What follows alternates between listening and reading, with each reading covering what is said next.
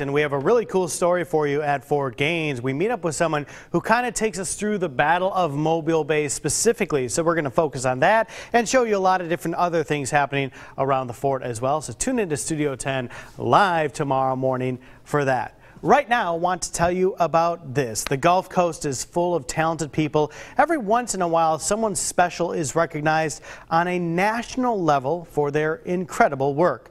That's the case with Frank Ledbetter. Take a look. Frank is a local artist who works with metal to bend, shape, and design some amazing creations. Now, these pictures you're taking a look at are from America's premier art and craft show magazine called Sunshine Artists. Take a look at that picture. That's the wharf. That's what I was talking about yesterday, Cherish, with those big marlins out there. Very cool. Frank is the cover and featured artist for the August issue of this magazine, which is truly incredible since it is national. We got a chance to catch up with Frank at his workshop and gallery off of Fowl River Road to see how the process takes place from start to finish. Take a look.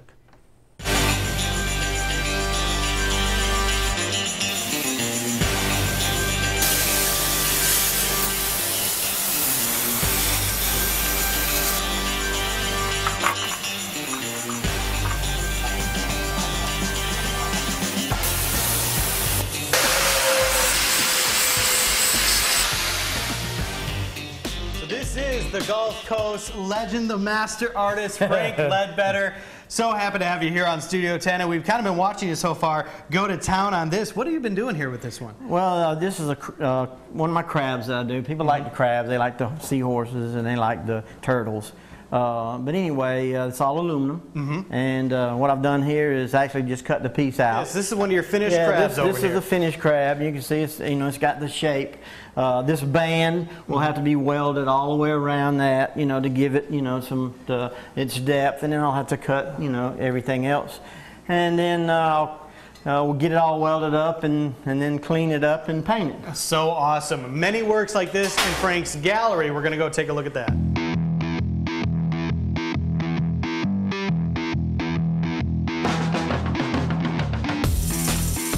All right, so from the workshop, the pieces are finally finished up and they come here to this amazing gallery. Frank, tell us about some of the things we're seeing in here.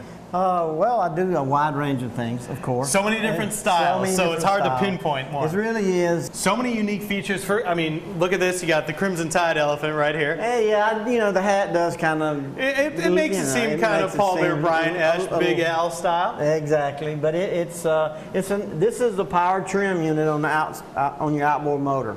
Wow. So your motor's on the back and it powers your motor up and down. That's an old, and this is a cowling off an old 150 Johnson. And speaking of motors, if we walk a little bit over here, you've got this seahorse. Tell us about that. Yeah, this is an old Elgin outboard motor, and it's just rearranged into a seahorse, basically. I mean, here's the motor, the flywheel, that's part of the motor, the prop, the cowling, the tiller arm, it's even got the serial number, still on it. When I talked to you a little bit earlier, I asked you, how do you creatively take something like just a motor and turn it into something like this? Well, I don't know if there's an answer for that. Yeah. I think, my transition from a fabricator, I had a fabric shop at one time, and making the transition to an artist. For an example, I just see this piece right here. Yeah. This is like one of my first little pieces. So if you look at this, which is kind of primitive, and then you look at that marlin there. Yeah. So that's where I've come from. That's here to there. That's kind of the progression, I'm glad you point out that marlin, because when we walked in, that was the first thing I noticed. That's one of my favorite pieces. But if you look around this room, you can see so many different styles. A lot of it, too, is reflective of the area where we live, the Gulf Coast. The influence is heavy, of course. Right. Before we leave here, we have to go outside to see your latest works that are about to be shipped off. Yes. Let's go take a look. Okay. How unique and beautiful is that? Frank, some of your major works are done by commission. That includes these two pieces we're going to look at here outside. Tell us about that piece of work right there. Well, this particular piece, it's a contemporary piece, which there again, shows some diversity. He approached me about doing a pipe sculpture, and this guy really likes color. So well, that's extremely vibrant and vivid with the color. And where is that piece going to go? It's going to Kenner, Louisiana. All right, and another piece we have over here. Now this one is entirely different from a contemporary pipe sculpture to kind of a work reflecting nature. Tell us what we're looking at here. It kind of reflects Louisiana, and it's, you got the Inhinga and the Waigret, and so I sketched it up and I sent it to him. This is all stainless steel also. Well, it is just amazing, as all your works of art here. And if you want to learn more about Frank, frankledbetter.com. frankledbetter.com. Of course, you have the gallery here, so get in touch with this man, have him make you something special, or come see what he has here at the gallery, because they are all amazing works of art. Thank you for stopping by Studio 10 and today, you can Frank. get me on Facebook at Frank Ledbetter Metal Art. Facebook? So you're modern with technology as well as being an amazing artist. Well, you got to get yourself out there. You definitely have to do that. Thanks a lot for stopping by the show. We appreciate it.